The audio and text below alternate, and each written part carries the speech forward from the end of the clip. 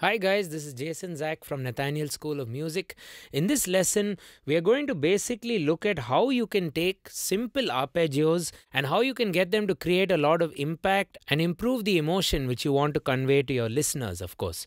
So along with learning these arpeggios, we are going to do them in 2 time signatures with a lot of variations, and I'm going to teach you an interesting chord progression compared to how arpeggios are generally taught, which is sometimes just one chord or a 1-4-5 or a 1-5-6-4. Even I have gone through a few lessons with just the usual cheesy pop stuff. In this lesson, we'll take a nice progression as what you heard in the intro performance. So I'll teach you the chords first, then I'm going to show you the arpeggio pattern and what makes it unique, what is the general logic, and the goal here is we will give you a few variations, but you also have to have the technique to develop your own after this lesson is over. And that's also my hope with this lesson. So before we get started with the lesson, it'll be awesome if you could consider going to our Patreon page, supporting us for a minimum of $5 a month, and you get all my handwritten notes, staff notation, backing tracks, and MIDI wherever applicable. And you can also feel free to hit that subscribe button and turn on the bell icon for regular notifications so that you don't miss a single video which we have in store for you. Let's get cracking. So the chords first. First chord is C minor. Now I'm going to show you this in 3 different shapes just so that we get a good chord workout as well. And if you wish, you could pause the video, get your keyboards out and learn with me. You can play along with me in this lesson. I'll be slowing it down and you'll see the learning angle as well, which will be quite helpful, as well as the notation. So you go first chord, C minor. I'm playing in a lower form, starting with G, C, E flat. So C minor. Second chord would be A flat major, and all I'm doing for that is moving my thumb up to play A flat and moving my left hand down to play the root A flat. C minor, A flat. The third chord is F minor 6th. You could also call this as a D minor 7th flat 5. So an F minor 6th and a D minor 7th flat 5 are cousin chords. They are the same notes basically, but they have different personalities. So this would be the F minor 6th chord. How do you form a minor 6th? It's a root, the minor 3rd, perfect 5th, and the major 6th. The minor 6th has a major 6th on top, so you need to keep that in mind. And this could so easily become a D minor 7 flat 5. You just have to play D in the bass. And there we go. It becomes a minor 7 flat 5, which is a diminished chord actually. Okay, so let's do the 3 chords again in this voicing. C minor, A flat major, F minor 6th. And then I like this voicing of G 7th. It's a rootless voicing in the right hand. You don't have the root, but you have the root in the left hand. So F, B, D. So that's 7 flat, 3, and then your 5. And it works well on the fingers, I think. Your hand will be just in this region. So let's do that again. 1, 2, 3, 4. 1, 2, 3. Now bringing my middle finger into play and playing that D with the F bass, and now dropping my index to B and bringing my thumb to F. Or you could do it with other fingering if you wish. These are just what I'm doing. And A flat, I'd like to use my ring on top there for some reason. Middle. And then bring back your ring if you want for the last chord. Now you can play these chords in different shapes, so let's try them out starting from the root position of C minor. So that would be C minor, A flat major, which is just moving the ring finger to A flat, A flat major. Now here's where you could have some fun. You could do C, D, A flat, which would be that same F minor 6th in this way. C, D, A flat. Or check this out. What if you wanted to make it D minor 7 flat 5? Bring in the other cousin. Then you don't need the D in the right. You don't need the D in the right hand because you already have D in the left hand. So you can play an F minor in second inversion in the right. Just keep the F there. C, F, A flat. If you want a D in the bass, or if you prefer the F in the bass, you can do C, D, A flat.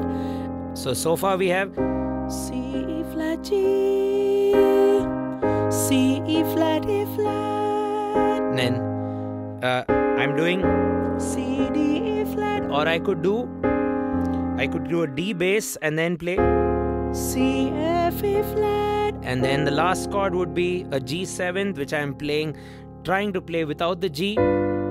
D, F, B, without the G. There's no G, so that's D, F, B, and then let's do it again.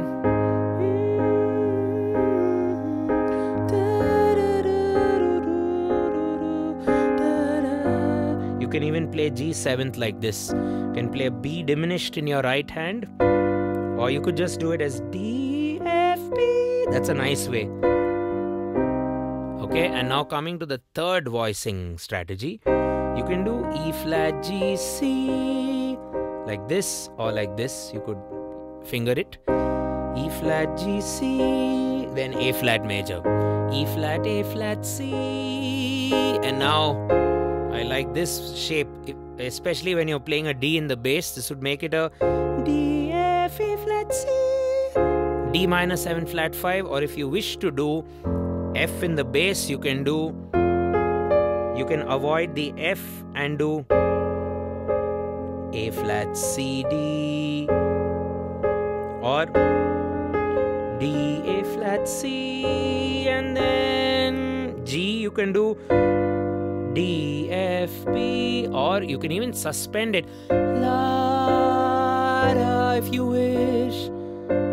It's a nice shape to play that.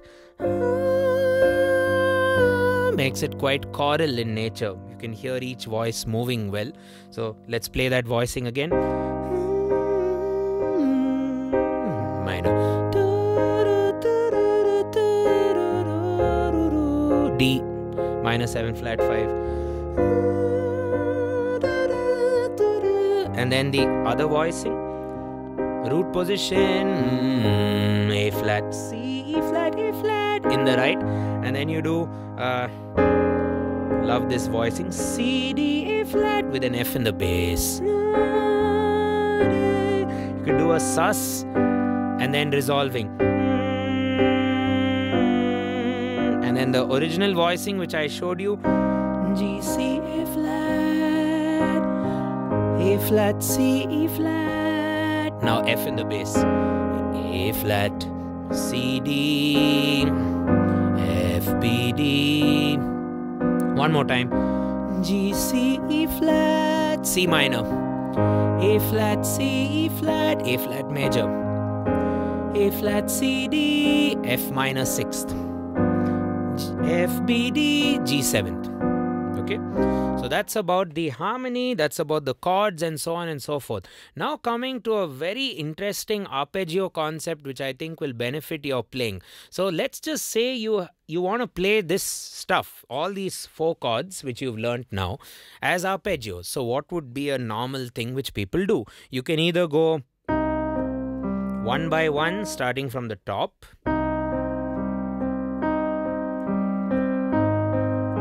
It's a nice way, or you could go from the bottom and just play the arpeggios in a kind of smooth manner.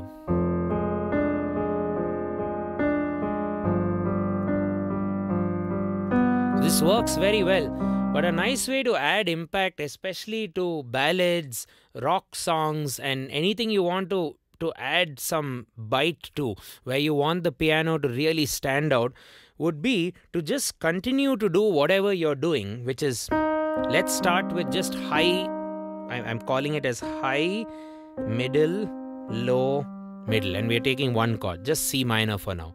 High, middle, low, middle, high, middle, low, middle. Now while we do this, check this out. The first hit, I want to have an impact, or rather I want to have an impact at the downbeats. So I will play the extreme notes, the low note and the high note together only at that one point. So,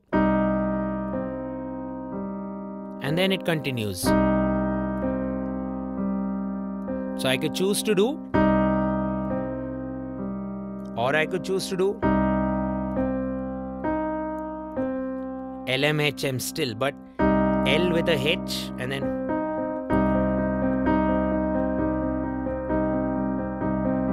what I like is high, middle, low, middle.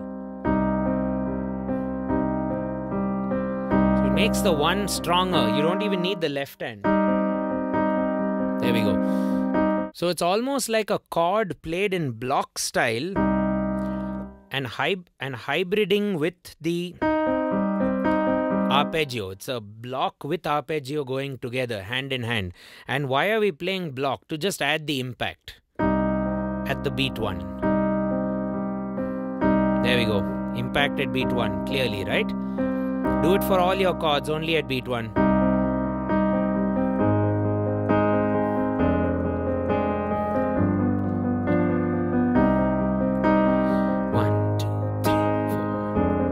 I'm doing it now at beat 1 and beat 3, which I think is cool. Or you can just do beat 1.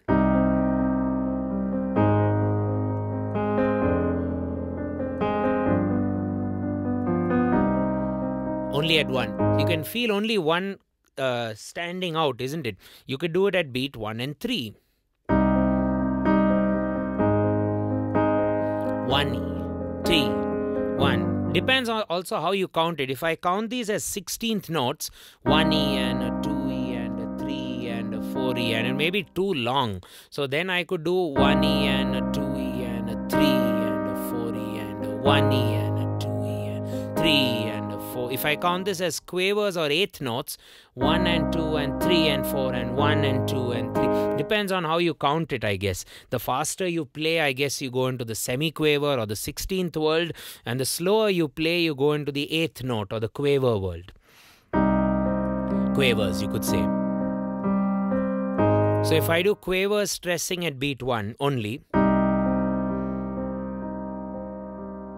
and 2 and 3 and 4, 1 and 2 and... So only 1 might be a bit boring. Now that we have a fair grip on this technique, let's do beat 2.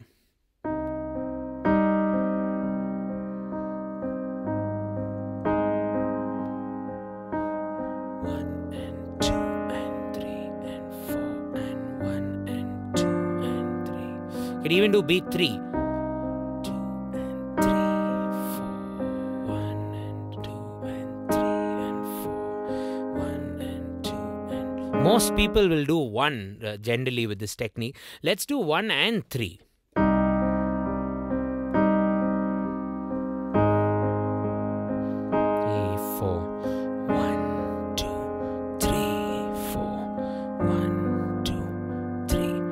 3. If you do 1 and 3, it goes with the pattern also. 1, 2, 3, 4. 1, 2, 3, 4. There we go. Or you could just do 1 and 4. 1, 2, 3, 4. You can pretty much do any beat, but now you need to be a bit clever. So let's say you're doing only beat 1 and beat 4. 1 and 2 and 3 and 4 and 4. So you have to keep in mind at 4 I need to play this dyad or the block of 2 notes. So wherever you want to phrase that particular chord or that arpeggio pattern, you can then play a dyad. 1, 2, 3, 4. 1, 2, 3. Together. 1, 2, 3. Together. 3, 4. 1, 2, 3, 4. 1 and 2 and 3 and 4 and 1, 2 and 3 and 4 and 1 and 2 and 3 and 4 and 1 and 2 and 3 and 4. So now I'm doing 3 and 4. 3, 4, 1, 3, 4, 1, 2, 3, 4, 1, 2, 3, 4, 1. It's an easy way to add stress to any beat. And why stick with just beats? You can even do sub beats. So sub beats would be maybe the and of the 2. You can start focusing on the and of the 2. Check this out. So I'll stress on the 1 and the and of the 2. So 1 and 2 and 3. That's the and of the 2. 1 and 2 and 3 and 4 and 1 and 2 and 3 and 4. We'll do 1 and the and of 2. 1 and 2 and 3 and 4 and 1 and 2 and 3. Let's see how that goes now. So 1 and 2 and 3 and 4. 1 and 2 and 3 and 4. So you'll have to reorder your arpeggio a bit. It'll be impact, impact.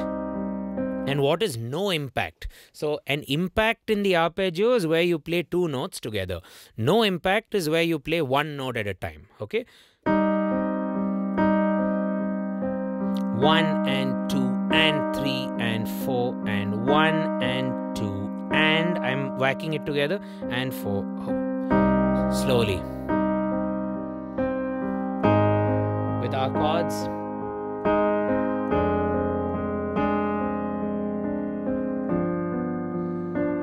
Again.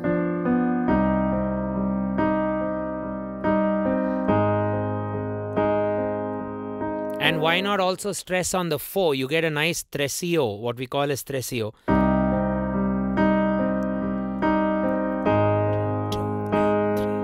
4, 1 and 2 and 3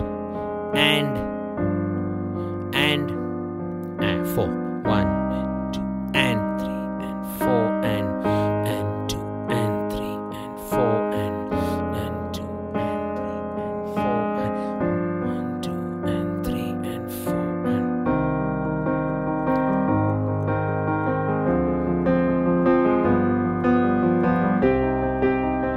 there we go.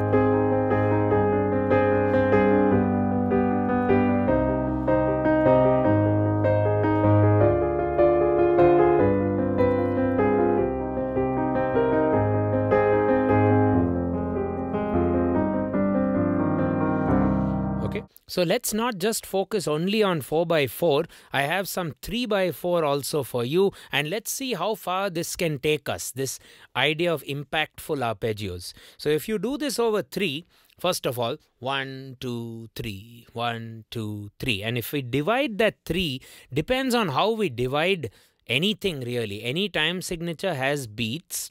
1, 2, 3 and sub beats. So it can be 1 and 2 and 3 and 1 and 2 and 3 and, or it could be 1E and a 2E and a 3 and a 1E and a 2E and a 3 and which is dividing the 3x4 subdivisions. You could also have a 3x4 where you divide by 3, 1 and a 2 and a 3 and a 1 and a 2 and a 3 and a. So the division of a beat has nothing to do with the time signature. It could be 3x4, it could be 5x4 or whatever. The time signature is a very human-made construct, while beat division is maths at the end of the day. So let's look at a 3x4 arpeggio with dividing by 2, 1 and 2 and 3 and 1 and 2 and 3 and 2. So it feels natural in this arpeggio and 3 and that the high note or the high point of the chord visually is at the 1 and 2 and 3, and why not look at that and add one more to that party, to the high notes. Or anytime you play the high, you could consider adding the low with the high, and that creates the dyad. 2, 3, 1, 2, 3, 1.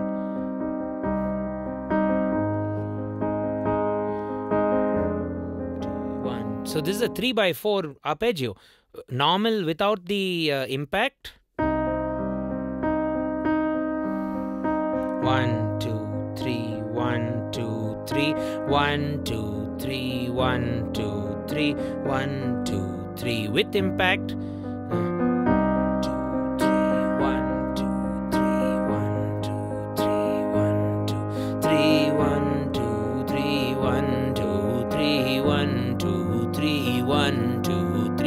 So let's try some more 3x4 stuff. Maybe a pattern like this.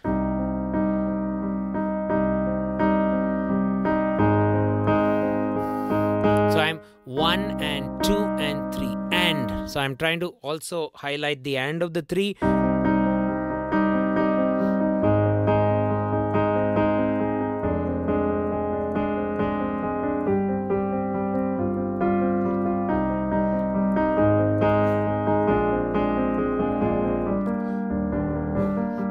You could also kind of complement that impact in your left hand as a bass.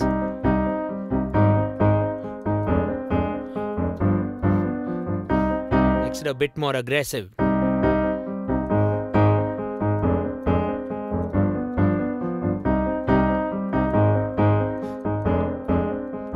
Or stick with a pulse.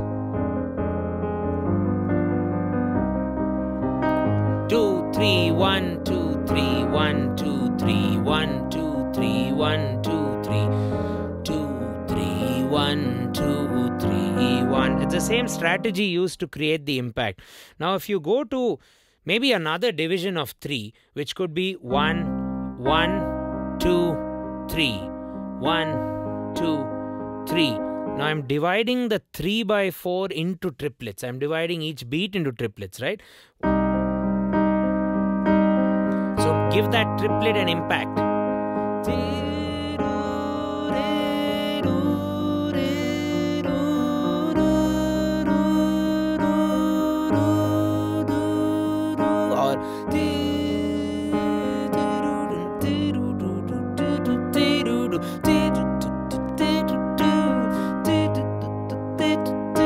The other divisions of the beat could also be highlighted. 1 and a 2 and. In that case, the and of the 2 and a triplet. Check that out. 3, still waltz. 2, 3, more Indian waltz if you think about it.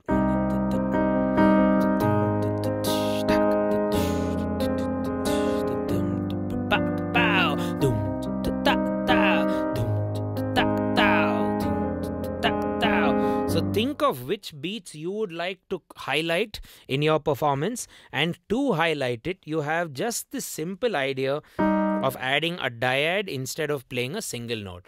And just before I conclude the lecture, it'll be nice to see how you can do this on other time signatures. What about 5?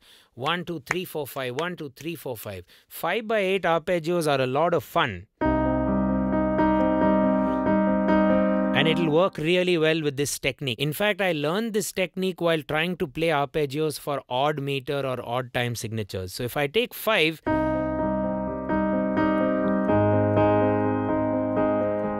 you have to use this technique. It's almost mandatory, right? So hit, hit. Hit means impact. Taka, takita. That gives me that 1, 2, 1, 2, 3 vibe. 1, 2, 1, 2, 3. 1, 2, 1, 2, 3, 1, 2. There we go. 1, 2, 1, 2, 3, 1, 2, 1, 2, 3, 1, 2. You can flip that around and do 1, 2, 3, 1, 2.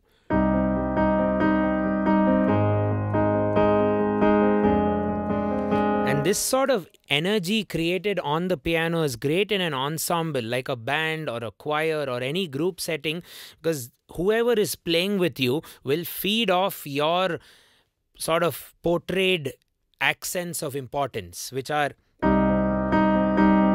whatever you project forward is what everyone's going to end up playing. So the strumming pattern of the guitarist will change because of what you're doing, or the guitar player will have no other choice. So if you are propelling this idea forward, then you're kind of the leader of your pack, so to speak. They all have to follow you, or they might have to propose something else because you've made your part extremely obvious and very impactful, as opposed to just the usual cyclic arpeggio thing which everyone do. Okay, that's 5. What if you want to do, what's next, 7?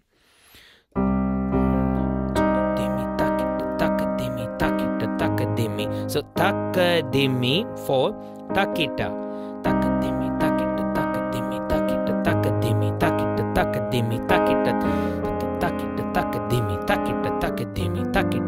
takadimi takita takadimi takita takadimi takadimi takita takadimi takita takadimi takita takadimi takita dum takita dum takita. As you can see, I feel more at home with this because I learned this technique with odd time, not with even time. With even time or 4x4 time, I was just playing the usual run-of-the-mill arpeggios. Right, guys? So just to conclude, let's boil this technique down to just its micro properties, which are, now if you take a chord, let's pin ourselves down to C minor. Now, if you want this impact, another way to look at it is look at your music in sets or groups of 2, of 3 and 4. Just tiny sets of these 3 numbers. So, if you take sets of 2 and you want to create impact. There we go. 2. Packets of 2. If you want to do sets of 3 and create an impact arpeggio, there we go. Takita.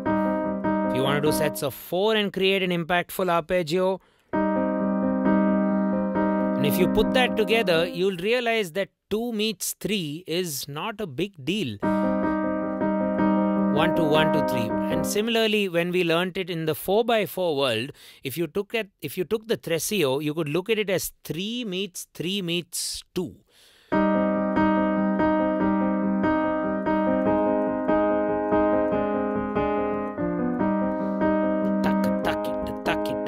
Takita takita taka takita takita taka dum takita dum dum takita dum dum takita dum dum takita dum dum.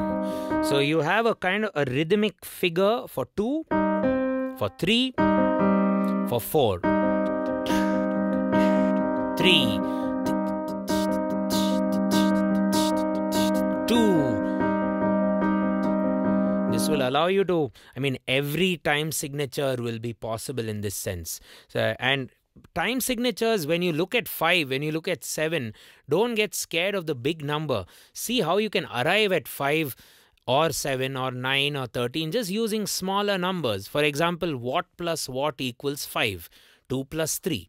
Even 3 plus 2 equals 5. Now that for music is different. 2 plus 3 is 5. 3 plus 2 is 5. It's different because what is that 2 and 3? Those are time units, isn't it? So time is 2 time going to 3 time. That's less, more versus more, less. That is different because music is focusing or functioning almost mainly with the time axis in mind. The time axis is moving forward. Right, guys? So that was the lesson. We took 4 amazing chords: C minor, A flat major, F minor 6th, also known as its cousin chord, which is D minor 7 flat 5, and then that nice heavy weighted G7th voicing, which is used a lot in songs like Moonlight Sonata, which you must have heard. It's a lot of impact. So we took those chords, we learned it in 3 different voicings, 3 different shapes. The notes are available for you to download. You can check it out. And then what did we do? We looked at a way to create impact arpeggios, as I'm calling it. An impact arpeggio is where you play a run-of-the-mill idea, whatever you normally do, but you add impact by adding a dyad to the structure. And at the end of the day, we have 3 impactful arpeggios, which are in 2s, which are in 3s, and in 4s. That's the lesson pretty much. Right, guys, all the notes are available on our Patreon page, and if you like the lesson, do consider hitting the subscribe button and hitting the bell icon for regular notifications. It would help our channel go a long way. Thanks a lot for watching the video, and do watch similar related lessons which we've curated in our descriptions, in our end screens and cards and everywhere else in this video portal. We've done a lot of lessons on hand independence, on arpeggios, beat division, rhythm training in general. So please go through our YouTube channel and browse and see what you enjoy. Cheers. And if you So please feel free to go through our YouTube channel and browse around. And if you'd like something more structured, where all the notes are written in a book format by me, you can consider going to nathanielschool.com and heading over to our members only section, or doing a course with our school. Members only section will have structured video courses, and you can also do a course at our school and learn with me or the other incredible faculty at our school who do guitars, who do vocals and drums and so on and so forth. Right? Thanks a ton for watching the video. Catch you in the next one. Cheers.